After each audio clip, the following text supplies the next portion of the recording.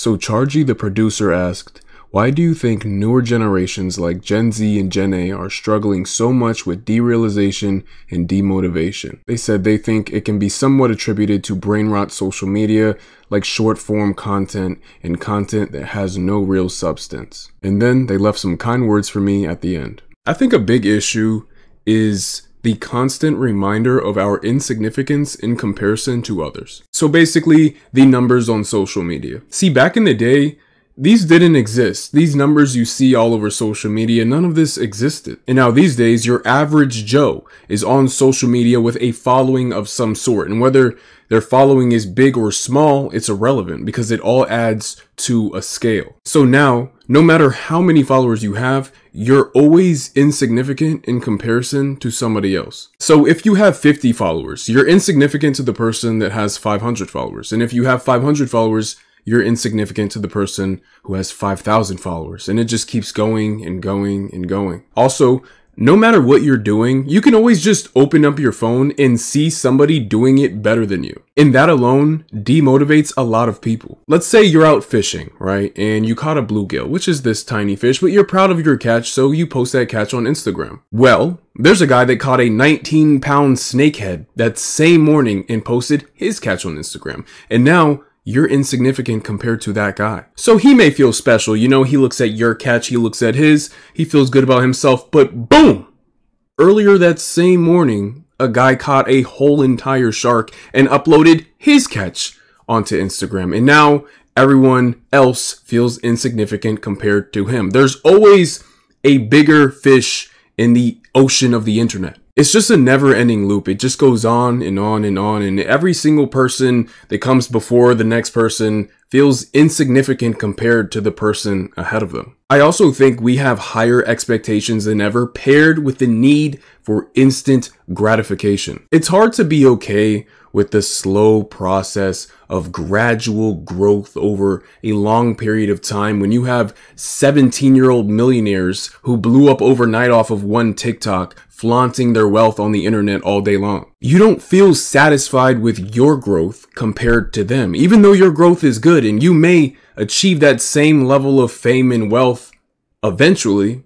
It doesn't feel good because they got theirs quicker and you want that instant gratification. You're comparing yourself to their journey. You know, you're not looking at your own journey because everyone has their own unique journey in life. You're looking at theirs and you saw how easy it worked for them, how easy it all happened for them, or at least from what you can see, because ultimately you don't really know the work that goes behind the scenes for all these people. You don't know what kind of work they put in. You only really see the outcomes, but it won't stop most people from comparing themselves to that person nonetheless. So our expectations are just unrealistic. You know, we want everything now, you know, overnight, drop of a dime. It's like fast food, you know, or like sticking some food in the microwave, a minute 30, boom, it's ready to eat. You know, you don't want to wait for some bread to bake all goddamn day. You don't want to wait for the oven to heat up and blah, blah, blah. You know, you just want it now. You want to satisfy your appetite on the spot as soon as you're hungry. I also believe that we live easier lives now than ever before in human history. I mean, we are in the most privileged time of human existence than ever before. And I think naturally, this begins to disconnect us from the raw human experience. I believe that the process of enduring pain and struggle is what grounds us, you know, and as we all experience less pain and struggle now than ever before, we start to become disconnected from the harsh realities of life. And whether reality is harsh or not, it's still reality. And I believe that a lot of people are no longer living in reality. And with so much technological innovation, as our world is stripped further and further away from reality, the space between reality and the new world that we perceive is filled with digital interactions. Our actual reality is fragmented, and it's being held together by all these digital interactions in the forms of social media, blah, blah, blah, etc., etc. I also believe that our attention span is lower than ever, and this is in large part due to this new age of instant gratification. And this reduces the quality of things. I mean, like, look at the state of music and the state of movies and the state of, like, look at the state of just art as a whole. It's all about virality. It's all about just rehashing things that people are already familiar with. Thor 5, just reusing old Timbaland beats. It's just the same shit over and over again because people don't really have the attention span to learn something new. You know what I mean? They want what they're already familiar with. They don't want to learn a whole new backstory, etc., etc. And this results in the quality of things going down. And I think we can observe this through so many different forms of art at the moment, even down to fashion.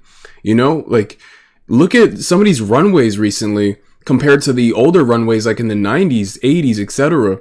I mean, it's just a bunch of bullshit for like headlines and like virality. It's all about virality. It's not about like genuine quality. It's all about like what's going to get the most clicks, what's going to go trending on Twitter, what's going to create the most, you know, yapping online. And it's all the clicks. That's what everyone wants. Clicks, clicks, clicks, clicks. And it really is sad because we have a whole new generation of people that never really got to experience the golden age of anything. Like, are we in the golden age of anything at the moment? Maybe streaming. You know, maybe streaming is at its peak right now. You know, like streaming is the best like quality right now than it's ever been. But when you think of fashion, think of gaming, movies, music, are we in any peak right now? I don't think we are. Like, we just get the same Marvel movies released every freaking weekend. All the music sounds the goddamn same. I mean, what are we getting anymore? Like, the games, they're just like, bro, Resident Evil 4 remake was like one of the games of the year, like one of the nominees. Like, bro, that's a remake from a game that's how goddamn old. Like, that's the state of like things right now. Like, everything's just so dry and just, I don't know, man. It sucks to like not see quality original things anymore. You know, it really does suck to see. And I think this is very demotivating. I mean, imagine growing up in this landscape and everything kind of just sucks. Everything's dry. Everything's just a remake of something older that was far better than the current remake. Would you be very motivated to create, like, would you be inspired by anything? Like, nothing is inspiring anymore. So what would you be inspired by? Nothing is inspiring anymore. I mean, you could be inspired by the fact that there is nothing, you know, of genuine quality, like good, solid passion and quality anymore. So that would inspire you to be the person to bring, you know, that sort of passion to the table, something of good quality. But most people don't think like that. They just like, imagine all the people that were inspired by Star Wars, you know, when Star Wars was in its glory days. And now it's completely run into the ground. But just imagine all the people that were just inspired by something like Star Wars alone, you know? But there is no Star Wars anymore, you know? Like, that would bring the passion and inspiration out of people. But now, what is the thing that is inspiring everybody? What's the thing? Like, in music, in movies, and gaming, I mean, what, are you going to be inspired by the new Battle Pass? Like, are you going to be inspired by the new Thor 19? Like, what is inspiring anymore? And like, I think that's what demotivates people as well. It's just like nothing of quality anymore. No, there's no passion. It's all just like pleasing shareholders and just quick engagement and clicks and virality. It's just passionless. I think that the general passionless state of art in general, across the board, across the globe, is very demotivating. You also have to think, I mean, the wonder of the world is gone. You know, like back then, back in the day, if you were curious about what the inside of an ancient pyramid looked like you have to go find some book or ask some historian somewhere who had that information. But now you just look it up on your phone, boom, your curiosity is instantly satisfied. And same thing, like maybe you're curious, like, what did the biggest fish in the Jurassic period look like? Boom, you just look it up instantly, you can just see it. There's no wondering, there's no, I wonder what this could have looked like. There's no like imagination. And if you do imagine anything, right? Like even imagination is dwindling because then you have AI. You can just bring anything you imagine to life. in the matter of seconds. You know, you don't even have to imagine things anymore. And yeah, just like the general wonder of the world is gone. Like the sort of things that you had to go experience yourself or see firsthand, or like find someone that knew the information and they could only tell you it and you would still have to imagine it, that's gone. You can just look it up on your phone. You can see the whole freaking world from your phone right now. It's just, there's no wonder anymore. You know, like we've just seen it all, you know, and that's why everyone's so desensitized to freaking everything. You know, that's why all these people have to go to these absolute extremes to captivate anyone, because no one's really like captivated by shit anymore. We've seen it. We've seen it all. You know, like, I don't know, man. I wonder what it would be. And many adults alive right now could tell you. I mean, they could describe this time for you because, I mean, they lived it, you know, but I don't really remember a time where I couldn't just look something up. You know, if I was curious about what this country somewhere, wherever looked like, or, you know, what the surface of Mars looked like or whatever, I could just Google it. And it was that easy. I could just Google whatever I was curious about. There was once a time where people, they couldn't see it. They had to imagine. They had to just wonder. It was a mystery. You know, the mystery, the mystique of the world is gone. You know, it's like we just have it all figured out. We've seen it, been there, done that. Yeah. And I just turned 23. Like, I wasn't even alive during that period, but I can just imagine it. You know what I mean? Like, I could just imagine. I believe my father described, he described like he was curious what the pyramids or something looked like, and he had to like go try to crack open some book somewhere so he could see it for the first time. And that was the only like picture of them that he ever got. I can watch a whole tour of them on my phone right now. You know, like, it's just, it's sad, man. It really is sad. Like, I just believe the mystique of life in the world is gone. And that's why death is so captivating, because that's the one thing that we really just like don't have a whole lot of insight. You know, you can't just look it up like, oh, what happens when you die tutorial, a walkthrough, whatever, like on your phone on YouTube, and you could just see what happens. Like, that's the only thing that's still very mysterious that we genuinely just don't have answers for. And then there's more technical things like in the line of science, metaphysics, etc. But not a lot of people are like into that, like that deep. In terms of just the world in general, like things out there, blah, blah, blah, like you just look it up and see it, you know? You can't have it described to you anymore. You just imagine it. And, you know, even if you want to, even if you did want to imagine it, you could just type it into a prompt in some AI software and it can just show you what it would look like in seconds. It's crazy, man. Like, yeah, that's a big part, I feel. That's certainly a big part. I think the internet plays such a large role in many of our lives. And see, the thing about the internet, what you see online is so many things are superficial.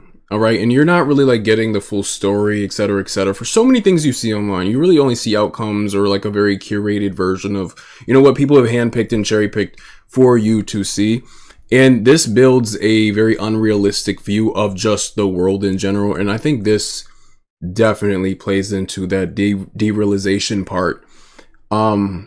You're not even like realness is so hard to come by, especially on the internet, but like just realness and just genuine, raw, anything. It's so hard to come by these days with people online, just kind of wherever you go, you know, it's not really common anymore. It's kind of a rarity. And, you know, so many people live in like this fake world. This fantasy world that the internet has created, and they've like based their entire concept and perception of reality around a fake world. And these people are obviously, you know, the terminally online people I'm referring to. And you can tell when someone is terminally online and they don't really leave the house much. You can just kind of tell, man.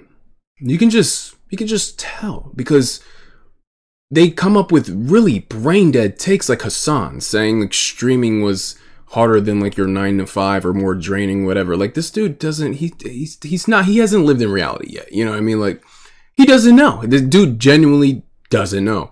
And it's evident when you come across these people, you could just tell like, oh, you don't get outside much. Like, you haven't really experienced the world on like different levels. You've experienced it in like this hyper specific way, this very unique way that isn't really rooted in like base reality, you know, like the common experience of the commoner. You're not like, you're out of touch. And then you could just tell when people are out of touch because of all the time they spend on the internet. They are so disconnected from reality. And, you know, it shows in their ideas, the way they perceive the world, the things they say, the way they act, so much. And yeah, I do think that plays a big role as well. You know, I've noticed that. I think that's a big factor. I also think that a lot of people in these generations don't really know themselves very well because they're always distracted by something, whether it be video games or social media, just the internet in general, music, you know, whatever.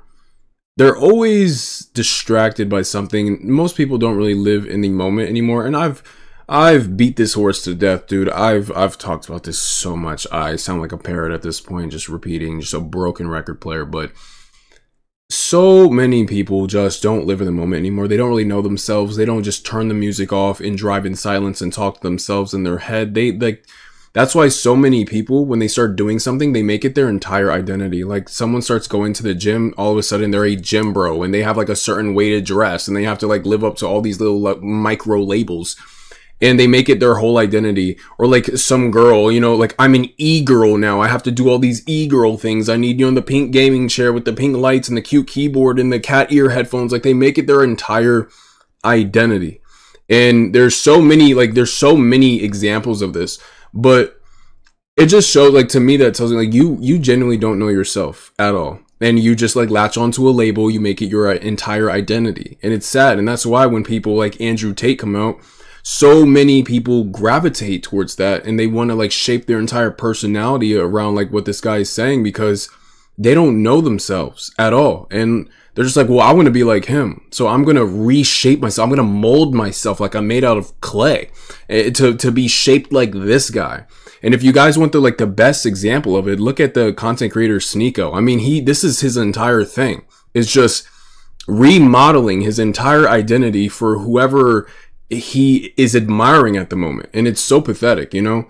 And I think a lot of people do this. I think like this is why I don't really connect with a lot of people my age range, because so many of them do this. Like so many people, like they make their interest their whole identity. I'm just like, oh, who am I talking to, bro? Like, am I talking to a hashtag right now? Am I talking to hashtag Jim Bro? Or am I talking to Justin? You know, like, what even are you? You're just everything I'm seeing online, but like just here in front of me. And then there's another one of you right there and right there, right? Just copy paste.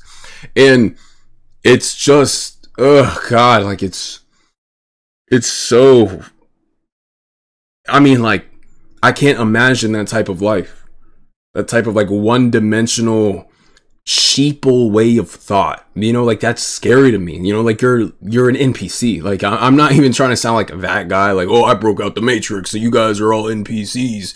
But bro, you're an NPC. Like that's straight up NPC behavior. It's so weird to me. I don't know. I just feel like a lot of people don't really spend a lot of time with themselves and like get to know themselves and enjoy their own company. Most people, they don't enjoy their own company, and they're always filling that space of silence or like those opportunities. Because to me, I see that as like opportunity to get to know yourself better, you know. But to other people, that's miserable. They need to fill that space with music or on FaceTime with their friends or with a video game, etc. I cherish those moments, and I think you should. I think you should cherish those moments and you know, get to know yourself. Like, who are you?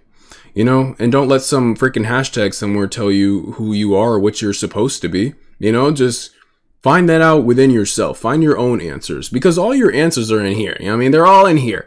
So you gotta like look within to find these answers and not look through Twitter or look through Instagram or TikTok or whatever everyone's using. You can't, your answers aren't there. I mean, you can go ahead and become a clone of somebody else all you want, but who are you?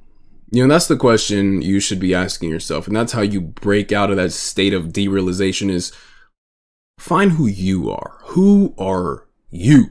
And one more thing I'd like to add is, and you know, I kind of just like answered this on the fly. I'm just freestyling it right now.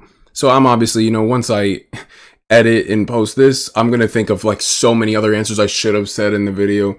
But one more thing I would like to add before I stop recording is kind of just the state of the world. You know, it's a very depressing state of the world right now, and a lot of people can't really imagine their futures. I mean, like, the housing market is in shambles, you know, like, just like owning your own crib is so unrealistic at this point if you're like my age range.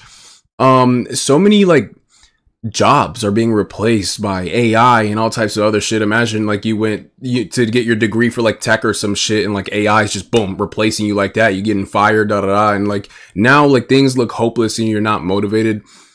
The uncertainty of the future, with so much developing, especially AI, but with so many things changing around the world across the geopolitical spectrum, etc. You know what I mean? We're like in this state of absolute uncertainty, but there's so many things changing all around us.